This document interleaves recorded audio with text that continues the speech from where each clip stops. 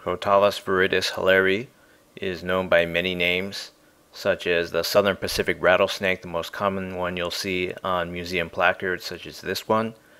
The black diamond rattlesnake, you can see has a purple shiny tongue that's more light colored towards the back. It's very interesting, but the patterns are striking, although the coloration is somewhat subdued in this specimen.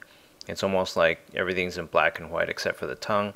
You can see the musculature contract and expand, and the scales move as it slithers along in this 4K resolution that I recorded in.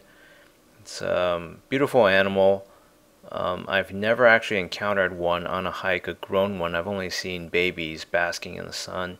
There's a little rattle. You can see the placard over there with a name and scientific name on it. So they're in Southern California as well as Baja California in Mexico.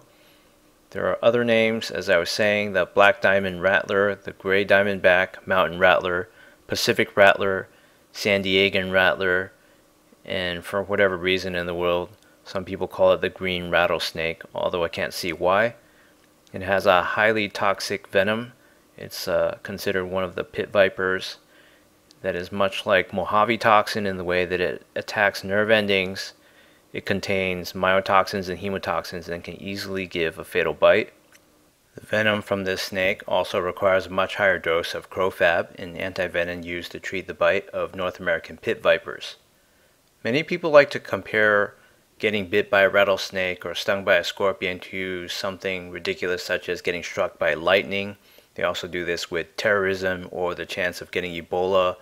I think that's asinine.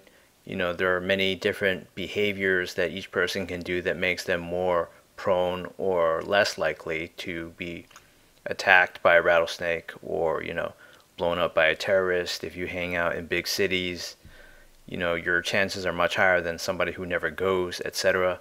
Likewise, I have very sharp eyes, so I think I would have noticed an adult rattlesnake or heard one if I had walked within a foot of one, as the video in the background that I muted was playing on loop over and over again.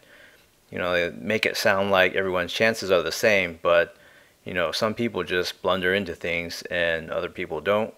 I've only seen little baby rattlers basking in the sun.